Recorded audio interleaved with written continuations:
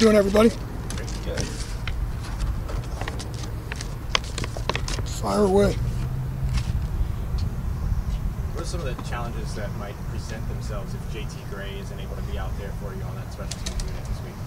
Yeah, I mean, listen, one of the things I've talked about is I think we've done a really nice job roster-wise this offseason, both through the draft and free agency, of, kind of getting a lot more core players or guys that have the ability to play four core throughout our roster. You look through our DB group, you look through our linebacker group in particular, there's a number of guys, throughout this preseason, whether you notice or not, JT's not a guy that got a lot of reps maybe in the preseason games. It was really testing more some of the younger guys and the free agents. So, listen, what remains to be seen whether or not JT's going to be out there, but obviously he's a difference maker.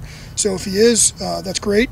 If he's not, we'll just like any other week, we'll have a contingency plan. But he certainly brings a different aspect to our special teams, both as a leader and as a performer. And so, we'll kind of see how that plays out. Darren, have you ever gone into a season with a rookie kicker and a rookie punter before? I have at the Dolphins before. Comes to mind, we had one year where we had Andrew Franks was a Division III rookie kicker, and Matt Darr was a punter. So, hey, listen, it's a little hairy. There's no doubt about that.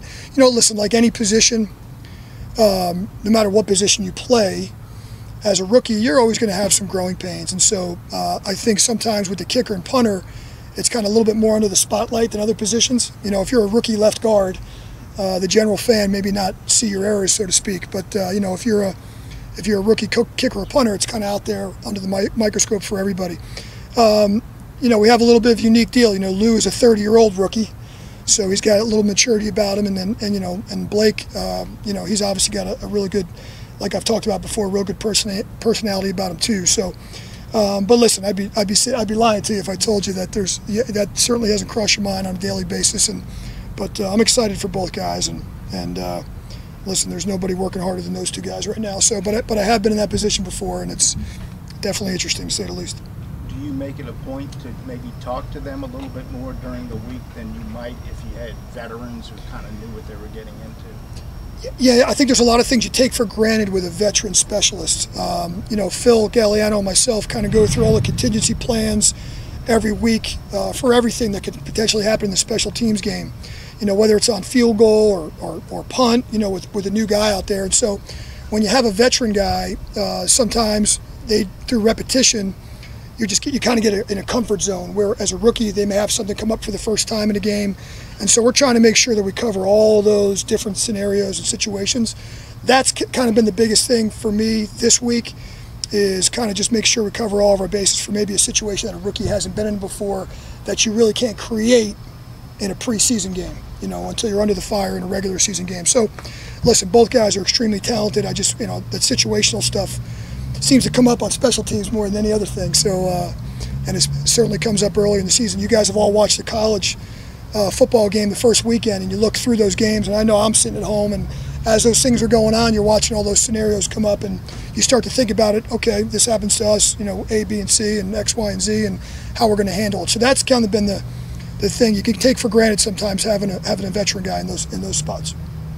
In a game like this where you have two really strong defenses, how much more magnified does flipping the field, controlling field position through the special team side become in a game like this?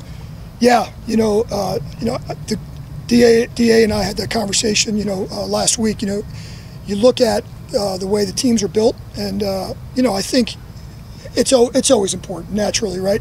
But particularly, I mentioned the college games this past weekend, and I'm watching, and the field position becomes huge in all those games. You watch that. I'm watching that Clemson-Duke game, and Duke's turning the ball over back in their own end and things like that. So how the field completely gets flipped, and again, kind of going through all those scenarios. But listen, our coverage and our punt coverage, our kick coverage is going to be at a premium.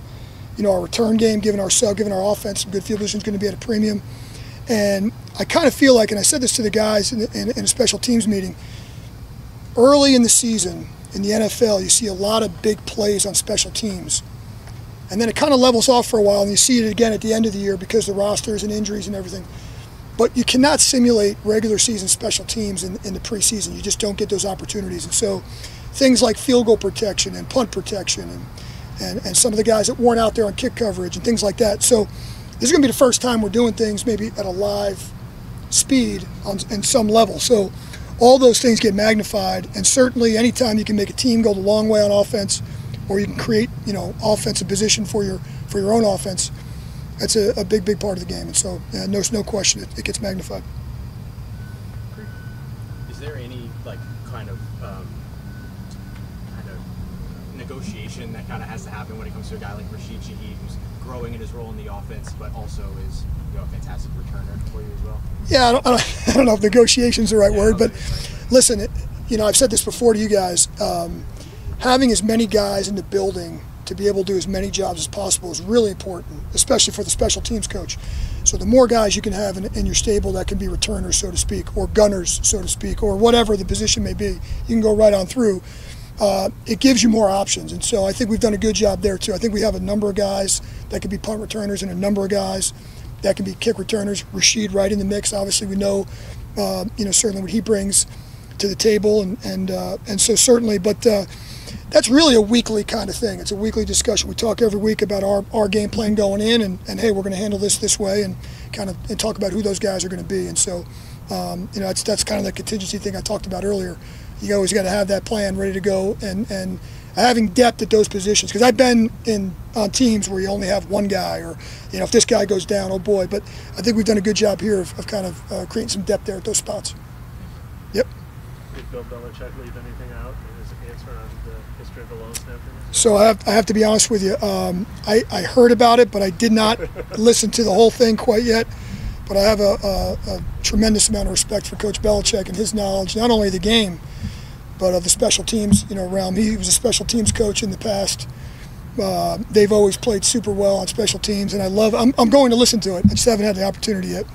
But anytime he gets a chance to talk about special teams and snappers or holders or returners or kickers or punters, I know he takes the opportunity. So much respect there. But I'll get back to you after I listen to it.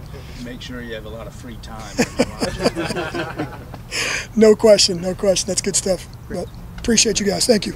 Have a good one.